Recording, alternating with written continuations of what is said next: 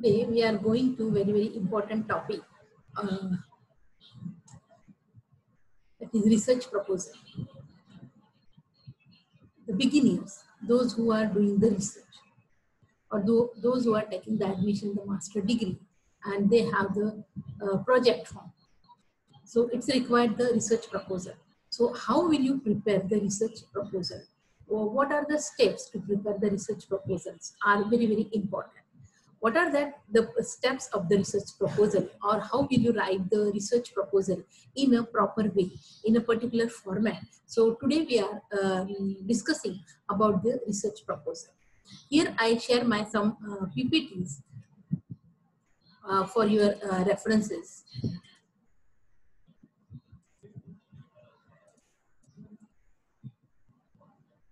When you are starting the writing of research proposal, so there are the two important goals for the research proposal.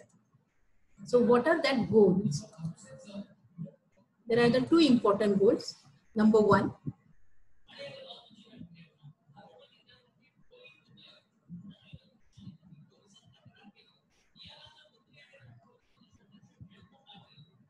to present and justify a research idea.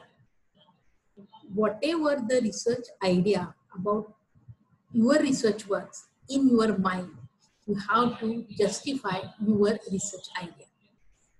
And second is, what are your research idea? You have to present that research idea in a practical way, in a particular format, or in a scientific process. So these are the two important goals for the research. When you start the writing of the research proposal, so think on three questions, and that questions are very important for your research work. First question is, what research project will you undertake? Second, why is important to know that thing? And third, how will you proceed to make that research?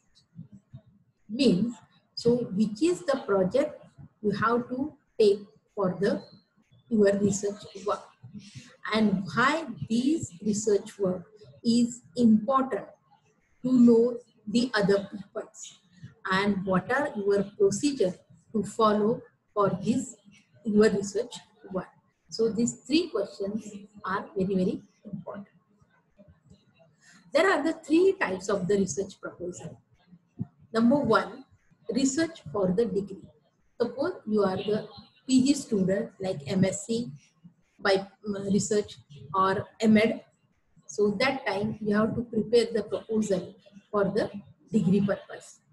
Then suppose you will get some financial assistance from the ICCSR or any of the university or any of the funding agencies. So that time your research proposal type is the proposal for financial assistance.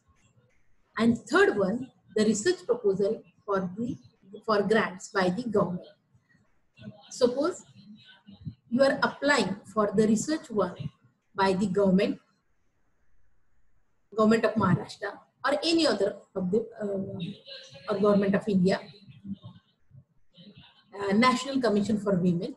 So that time your research proposal is little bit different, because these two research proposal, that is the financial assistance and the grants by the government. So there is a budget is required. So and for your degree purpose, that is no budget is required. So these are the three types of the research proposal. Now, what are the components, main components of the research proposal? There are the 14 to 15 research components of your research proposal. So what are the components? We'll study one by one. So starting from the introductory section to the end of the budget. This is the components of the research proposal. This introductory section, then review of related research and the literature, then what is the rationale and the need of your study, what is the statement of the problem, what are the operational definitions, what are your research aims, objective, research question, hypothesis, which methodology of you have to follow, then what are the which sampling techniques, and what is your sample, then which are the statistical techniques and the tool you have to use, then how to the which techniques for utilizing the data analysis, then scope, limitation and delimitation of your study, assumption and significance of the study, time frame and the budget. These are the research components. According to the university wise or the say the professor wise, it some steps are little bit different, but the component should be the same. Now let us take one by one component, but before that we have to discuss what is the actual format of the research proposal. I have the experience, a number of the people don't know how to write the proposal and what is the technical format of the proposal. So what it is, so take the page size of your research proposal is A4 size, margin 1 inch top, bottom 1.25 inch, and then 1 inch for the right. Then line spacing is 1.5. Some people refer double spacing also, there is no issue. Alignment is justified. Font name English language Times New Roman. Then font size English language 12 points. Title of the paper bold and the central alignment. Font size English language 14 points. Then reference should be given in a APS time. Now let us discuss the components of the research proposal. The first part of your research proposal or the first component of your research is the introduction. So what in introductory part, what you have to write in your introductory part of your research proposal. The purpose is in your introductory part to provide the necessary background or the context of your research proposal. In your introduction or introductory part of your research proposal, you have to write the necessary backgrounds of your research problem. So which questions, research question in your mind, so focus that research questions. Appropriate historical background and relate with the contemporary context. And last one is the key players, or what are the key factors are important in your research proposal. I will give one example. Take any of the title of your research proposal. Suppose there is a job satisfaction and life satisfaction of teacher. This is the example. This is the title of your research. Now, in the introductory background, you have to write all the things. Then what are the key players? Historical background, what are the research questions in your mind, and use and connect with the contemporary context. Then last one, the key players means in this, that is the job satisfaction and the life satisfaction of the teachers. Here there are the three key players, job satisfaction and the life satisfaction. These are the two important key players, and the teachers is the last key players. So these are the key players of your research work. Now, titles. How to frame your titles. These are some of the examples of the titles. In a relationship between job satisfaction and life satisfaction of primary teachers, a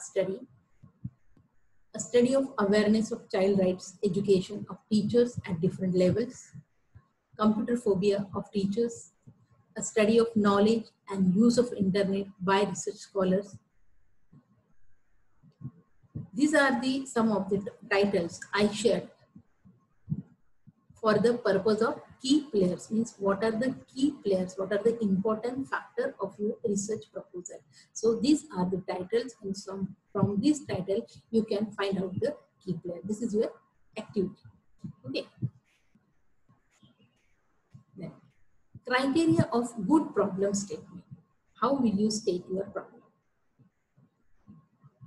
A problem should be concerned with relation between the two or more variable. It should be stated very clearly and unambiguously in a question form, and it should be amenable to empirical testing. This is the criteria of good research statement. Significance of your study. In the significance section, which things you have to write in the significance. So write why your study is important, to whom it is important, and what are the benefits will occur if your study is done. So for writing the significance, this you have to focus on this, why your research work is important and whom it is important and how it will be benefit for the society or the other people. So this is the significance of your problem. Then operational definition. So let us go to the titles and see the titles. So what are the operational definition? Operational definition of the titles. It is the definition of variable in terms of the actual procedure used by the research. Suppose the improvement. This is the one of the word of you from your title. So what is mean by improvement? So according to your research work. So according to your research work, improvement means pre-test score minus post-test score. It is the definition of the operational definition of your term improvement. Suppose teacher. Teacher is one of the. So there's a let's take the example of job satisfaction and life satisfaction of the teacher. So teacher means which teacher, right? Teacher means which teacher. So teacher means working in the primary schools, having the qualification of SSC, BEd or HSC, BEd. Or suppose you have to take the university teachers, means a teacher means working in the university departments, having the qualification like a PhD. So this is the definition of the operational definition of your terms. Any terms you can take the definition of it. Now, the next important factor is review of related literature and the research. So when you start the research writing of the research proposal, from that time towards the end of your results, so review of related literature and the research, it is very, very important part. When you start the research proposal, so means you know the background of the problem, because you have to review the some of the researches and the literatures. Then which theories are relevant for your topic. Then write the theoretical perspectives. Then its research methods, its strategies, tools, and the control variables used in the prior research, and finding of the prior research and their implications. Suppose your research is done, then at the time of discussion and your result, so that times you have to discuss your discuss or analyze your finding to the previous researches and what are the differences are there, you have to specify them. Then what are the strengths and the weaknesses of the previous studies. So you have to study all these points for the review of related literature.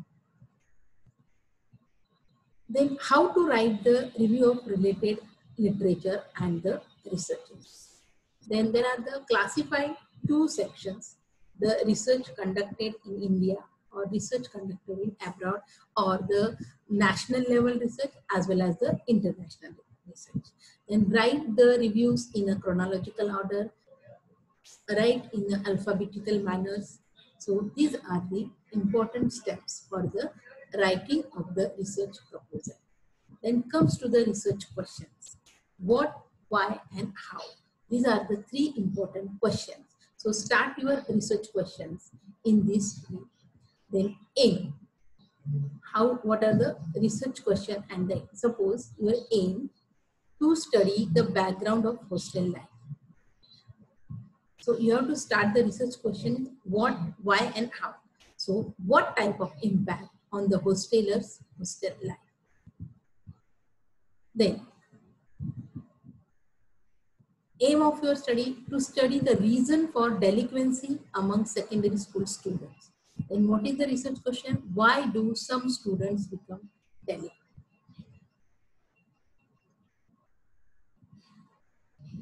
These are some of the examples. So you can go through these examples. So you will get the idea of the research question and the aim of the study. So now third question, why? So why do social media surfing habits influence career choices of the students? And the aim to study the reason for students' career choices being influenced by their surfing social media viewing habits. Then how type of the question? How can students' academic performance in mathematics be enhanced?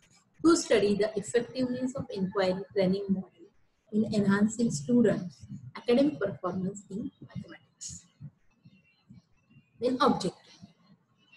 How to write the objective? When you start the writing of the objectives, so you have to cover all the different aspects of your study. Then you have to frame your objectives in a very clearly phrased manner and use the action verbs. The action verbs are very important. So how to write some of the examples? I have given some of the examples here. Means action words means to study, clearly phrase and use action verbs. Action verbs means to study, to compare, to analyze, to find out. So these are the action words. So these are some of the examples. See, to study the relationship between awareness and opinion of elementary school teachers regarding constitutional values. To compare the study habits of boys and girls. To measure the extent of job satisfaction of primary teachers. To investigate. So these are some of the examples of the objectives. Then hypothesis. What is meant by hypothesis? We all of know that hypothesis is the tentative answer of your question or the tentative solution of the question. So hypothesis are specific testable predictions. It is a tentative answer, and hypothesis explain what you expect will happen in a certain circumstances. So there are the different types of the hypothesis. Research hypothesis. So I have given the example. There is a positive relationship between school climate and the job satisfaction of the teacher. Question from hypothesis. Let us take this research hypothesis into the question form. Is there a positive relationship between school climate and the job satisfaction? Answer is yes or no. We don't know. But in research hypothesis, there is a one way. There is a positive relationship between the school climate and the job satisfaction of the teacher. Let's take another hypothesis type. That is the directional hypothesis. The academic achievement of girls in science is greater than that of boys. So direction means this hypothesis gives the direction. The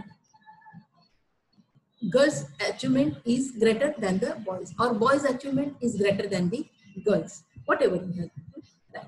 In non-directional hypothesis, there is a relationship between school climate and the job satisfaction of the teachers. Means here it is mentioned there is a relationship.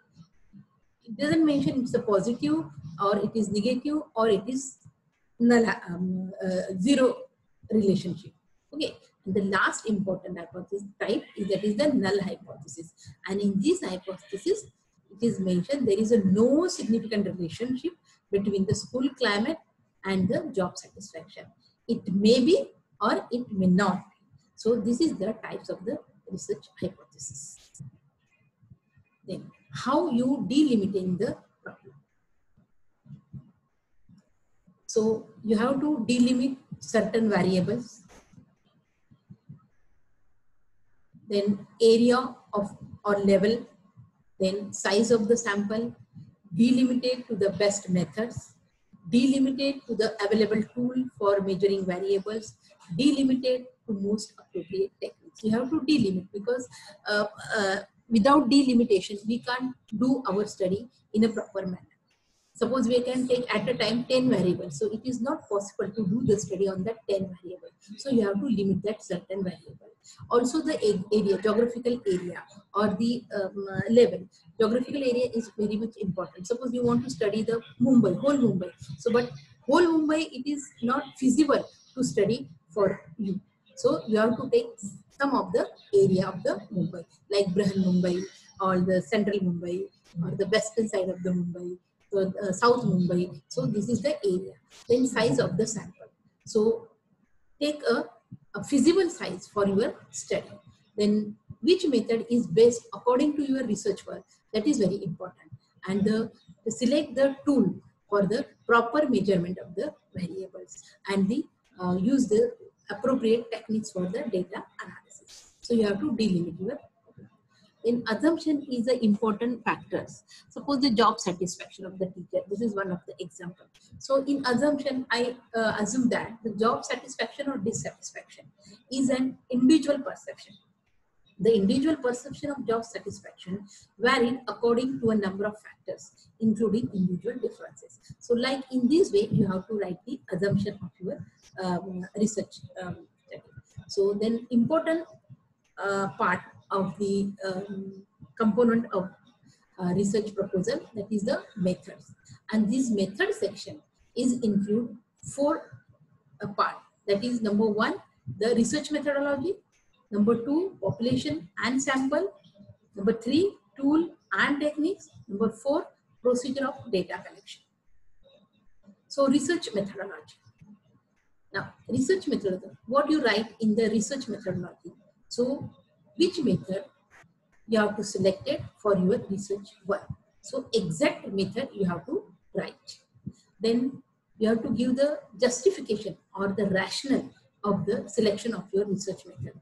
Suppose you are selecting experimental method. So why you are selecting the experimental? What is your purpose of to select the experimental method? So you have to give the justification about that method. Suppose you have to send a descriptive survey. So why you are selecting descriptive survey? Why it is important for your study? So you have to write the rationale of your research method. Then population and sample. Population means is the universe. So who will take part in your study? Suppose we take the example job satisfaction of the primary teacher. Here we have to delimit primary teacher. Now job satisfaction. So primary teacher are your population. So primary teachers from Maharashtra or primary teachers from India or primary teachers from Mumbai or any other region of the state of Maharashtra. So this is the sample for your study. Then what kind of sampling procedure do you use? Then when you fix your sample, suppose for the Maharashtra primary teacher is your population, and from that population you have to select your sample. Then which sampling procedure you have to use? So think on that. Then tools and the techniques. So what kind of measuring instrument do you use? So for job satisfaction, which tool you have to use? You have to take some standardized tool or you have to make yourself. So you have to select that measuring tools. And suppose you have to select some standardized tool. Then why do you choose that? So why you are selecting that tool, job satisfaction tool, prepared by so and so. So give the justification of your study. For this purpose, I have to select this tool. Then techniques also say which statistical techniques you have to use, why to select for that statistical techniques. Then procedure of data collection. So think on these 3 questions. How do you plan to carry out your study? Second, what activities are involved in your research work and how much it is long? So how long does it take? First, you have to plan your study. Then what are the activities involved in your study and how much it is the long, how much it will be delayed. So you have to collect the data within 3 months, 2 months, 6 months. What is the actual procedure of your data collection? You have to show it. Then data analysis and interpretation. So what kind of data you will be collecting? So what is the type of your data? It is a quantitative data or qualitative data. Then what statistical procedure will be used in order to answer research question or test your hypothesis? Then you have to collect that data in which manner, in appropriate manner, finalize it, and according to type of the data, you have to use the statistical techniques. Discussion of the result. How the result are implied for theory, policy, and the practices, and what contribution it makes. You are at the end of the section, that is the your result are your outcomes are in your hand. So how your result implied the theory, policy, or how your result used in a practical way, and what are your research contribution in the field of education. Then time schedule. So this is the time schedule. So time scale and the activity. So time scale and activity. You have to start from, suppose here, for degree purpose that time schedule is not required. But for the financial assistance, so it is required. So you have to give the time schedule. From this month to this month, I have prepared the document from suppose June 10 to August 10, preparation of the document and design. September 10 to February 10, this is in 2010, this is previous. So development of the computer aided system. Then 11 May or March to May. So what are the activities you have to involve, show in your time schedule. Then budget. Your proposal for the financial assistant. So budget is required. So you have to write the budget. So this is the example. Suppose in your budget, this is the format of budget: item and the estimated expenditure. The books and journal, what is the amount of that? Then equipment, write the amount. Then field work and travel, contingency. Then field research assistants or research associated. So these are the item to prepare for the budget. So this is the cycle for your reference. This is the cycle of your research. You have to choose the topic, design your study, plan your strategy, start your data collection, analyze your data, interpret your data, and prepare the research report. And all the things, it is based on your theory. And these are some of the tips for your research proposal. Finalize your research question. Make sure your research is logical. Identify possible weaknesses in your research. Design, acknowledge them, and explain why they are there. Critical review. Examine structure, style, and organization. Show that you are planning to your research carefully. So this is about the research proposal.